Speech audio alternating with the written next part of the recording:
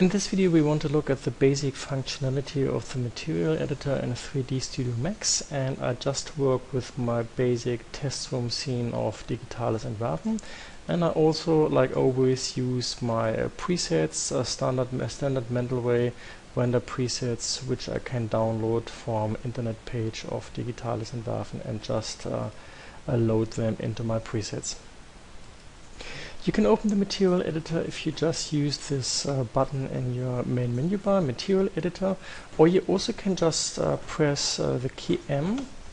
If this doesn't work, like right now, just be aware of that you switched off your override keyboard shortcut toggle, and this is important for all the other shortcuts you use. Just switch this off, and if I just now press my shortcut M, you can see that the material editor is opened, and in my videos I always work with the old compact material editor, which I think is better and easier to use if you only have very few materials, and very few materials also means like 20 or even 30 materials, because you can just see this in your material editor in these terms quite well.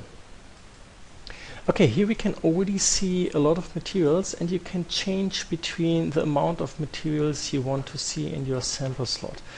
Here I have 6 materials, and then I have 5x3 materials, and next step I have 6x4 means 24 materials. And the amount of materials you see in your material editor is not related to the amount of materials you have in your scene. You can have hundreds of materials in your scene, but you only have a very few amount of materials in your material editor to have a better overview. You can see all these little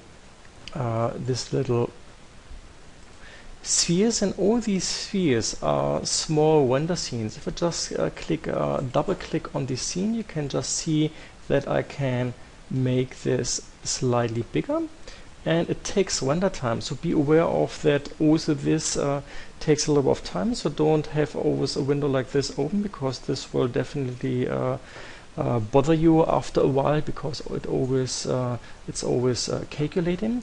You can change this view. For example, if I go into my background, I can change to a transparent background, which is really handy, so you can see the reflections even better, and you can really estimate the material. You can also change to different kind of lights. For example, I only have one background light, or I just go into 2 background lights. This is something you can set. And you can see in this little icon if this material is already in your scene. For example, these materials have these little triangles in the corners, and all these triangles in the corner means that they are a part of the scenes, and all the materials, all these little icons which don't have the triangles in the corners, are so far not a part of your 3D scene. You can choose materials from your scene and put them into your slate material editor, and this is something you do with this pipette. And I just choose it, and I just click on my room, and then you can see that the material of my room is now in my slate material.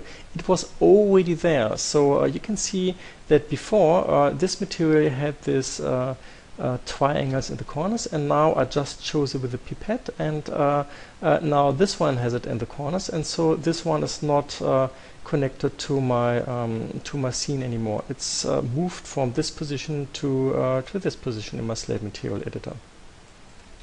Just choose another material, for example like this one. I go to my old position and choose with my pipette this kind of material, and now the big question is if the material of my room is gone. It's not gone. All the materials in my scene are stored in the scene, so even if they are not a part of my slate material editor anymore, I just take the pipette, choose whatever kind of position I want to have, and I just take my pipette, and I can just take this material again into my material editor, so I can have hundreds of materials, but I can only have a certain amount of materials in my slate material editor. So be aware of, if you're working in a material and it's still not in the scene, just put it somewhere in the scene, otherwise you override it if you just take this position and take another material. What you can also do is I can just choose a material, and you want to see which kind of objects have this material already in your scene. There is this really handy tool. You go into select by material, this little button, and here my browser just opens, and you can just see which kind of materials have these, which kind of 3D objects have my material. And do it again with this object. I go into my select by material, and here we go. You can just see that my floor has the material, and you can just select it, and here we go. You have selected the floor, and the floor has this kind of material. That is also a really good way of selecting objects and finding the related material from this object. You can drag and drop materials in your scene, and probably take this one and drag it to this kind of position. If I now want to apply this material to my scene, and applying to a scene means I can have two ways. I can just drag and drop it on the object, or I can just use these assign material to selection. You can see that it is not possible to have a material, have two different materials with the same name. So what you have to do is you have to give, you always take a name which belongs to your 3D object. For example, like this one has now the name room, and I call this like room alternative. And if I just now drag and drop this on my object, then you can see that it works properly. I can also just take this material, and you just see that it just changed my room. So drag and drop is possible, and you can also just go into this assign material to selection, and here we go. It just works in both direction really well. In your material editor, you have two different ways of how to get materials into your sample slot, and also how to get materials in your objects, onto your objects. There's this button, get material, in your material editor, and if I just click on this, the material in map browser opens. And the first thing, just because we work with Mendelway in all these videos with Mendelway and Mendelway materials, I hardly use my standard materials. I always use my Mendelway materials, which is really important. So I can just choose any Mendelway materials. We look at this a little bit later. I just double click on it, and here we go. I just have my Mendelway materials in my sample slot, and nothing happened to the position of these objects. If I go again and choose this material, which was the material on the sample slot, it didn't change it. If you want to change the materials already to all the materials, to all the objects, you don't go into get material, you just go onto this right button. In this terms, it's an Autodesk wall paint material. You just click on this, and you have this, you open the same window like this material map browser. And if I now go into and double click onto my new material, like Autodesk glazing, then you can see that it immediately exchanged the materials on the object. So first way is get material, and you just have a new material in your sample slot. Nothing happened to the object. Also, even if this material is not there in my sample slot anymore, it's still in my scene. If you go in this way, you can just exchange the material already on the objects. You probably saw that I quickly clicked on this show shaded material in viewport, which is important because with this button you can see the textures and the mappings in my viewport. It just have to be switched on, and here you can already see that that this is a wooden material. And as an example, this is what my visualization looks like right now.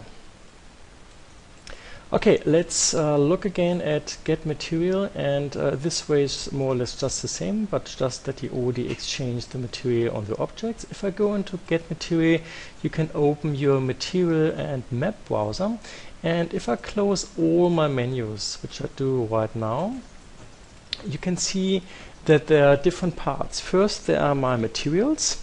Secondly, there are mappings, and mappings, by the way, you can also load in your sample slots. And mappings is something you can't apply to 3D objects. You can only apply mappings to materials, and the materials you can apply to 3D objects, because the mappings don't have any information about glossiness, about refractions and all the things. The only thing what mappings have, the size of the mapping is probably bitmap mapping, or probably something which is like a generic mapping. So you can also work with mappings and adjust them in your Slate material editor. There is the Autodesk material library. There are the scene materials. So here are all the materials which are actually in your scene. And there's also something you can or should be aware of. This is this little red symbol, and this just means that, for example, this is my my 3D object which I just exchanged. If I just do a double click, you can see that the corners are gone. It's just positioned here. And here's this little field like show shaded material in viewport. If I switch this off, you can see what's happening with this red corner. It's just gone, and you can just see that you can switch on and off the material in my viewport, and all the materials which have this wet part are shown in your viewport. Okay, so these are the scene materials, and on top you have your sample slot, and you can choose all the materials via your material map browser. When we look at the materials, like I already said, we mainly use the Mendelway materials. We always use the Mendelway materials. There are very, very few exceptions when I use standard materials.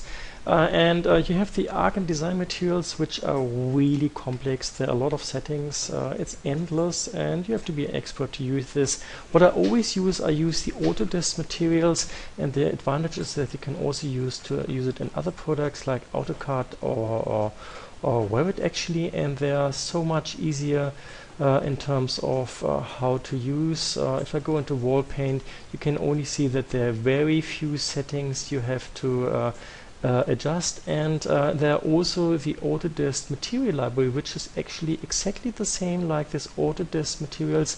The only difference is that they're already adjusted. So if you, for example, go into ceramic and you go into tiles, then you can see a big amount of materials. Altogether there are more than 1,200 or even more materials, and if I just double click on one of these materials, you can see that that these materials already have mappings, and we can just have a look at this right now here. So there are already mappings behind this, so you can easily use these materials and get really good results, and you just have to choose it in a design way and probably do very few adjustments. I will talk about this in another video, but what I actually always do, I always choose an ambient occlusion. I always switch this all on, and I always choose a distance of 120, in this term centimeters, and use color from other materials. And we just have a look at this in difference in one visualization. So what you can see right now is a visualization without ambient occlusion. This is what it looks like here, and the next visualization I will show is a rendering with an ambient occlusion of 4 centimeters. And this is a visualization with a ambient occlusion of 120 centimeters. I like this a lot. I think this looks much better than the default 4 centimeters, and this is what I do with every material I work in 3D Studio. Set the ambient occlusion so it's much more realistic, because you have these little shadows in the corners which make it much more three-dimensional. In my material map browser, I can also open material libraries. If I go into this little triangle and go into open materials, I just move to my folder of 3D Studio Max. Okay, I just went into 3D Studio Max, and there's something like material libraries, and here you can just see that there are already different kind of libraries, and you can download a lot of libraries from the internet or from different kind of appliers, or also build your own libraries. If I just double click on this, you can see that there's a material library called Mentalway Arc Design Templates. There are all these things adjusted like leather, like glossy plastics, frosted glass, copper, and things like this. And what you can also do, you can not only open materials from material libraries, you can also just open material libraries from other 3D Studio Max files. I just moved to a folder. In this folder there are different kind of 3D Studio Max files which I can't see right now. I just have to choose a file of type and just swap from material libraries to 3D Studio Max file, and then you can see that I can load these files, and I just go into open, and what you see is that it just opens all the materials from these scene. I can just use these scenes now for my new scene, which is really handy. So you just store the materials and in your files, and just use it and import it into your new scene, and so you are really flexible in between swapping materials from one scene to the other. Or you can even say have a new material library and just build up your own material libraries, and with right mouse click you also can see that you can rename this and also close again the materials and many other things. The last thing we want to look at are the different kind of hierarchies in my material editor. And when I just choose one material, for example like this Autodesk hardwood, then you can see that we have a lot of settings on my material level, but you can also just go from this hierarchy to my mapping level. If I just click on this image, you can see that these buttons are now not switched off anymore. You can just go up again, go to parent. So my main level, my material level is the parent level, and if I go down, then I'm on my child level, and on this child level I can always change the settings of my mappings or textures. I can exchange them, for example here, to completely different kind of materials. And I'll just do this right now. Okay, there was one mistake. I don't want to have it as a sequence. I just want to load it like this. And here we go. And if I want to leave this level again, I want to go to the level of the parent again, I just go up, and on this side I can just go to the siblings, because possibly it's like this, that there is an instance or a copy on my mapping or texture level. And we have a look at this. I go up to the parent, and we can see that there is a mapping, and there's probably another channel in all my material where this mapping is also used. So you can navigate on my mapping level. This is more like the child level, and obviously on my material level. And once you understand this concept, it's really easy to deal with the materials. In another video we will look at how to apply materials to objects with UVV modifier, and in a third video we will have a look at the materials in a more detailed way. Thanks for watching.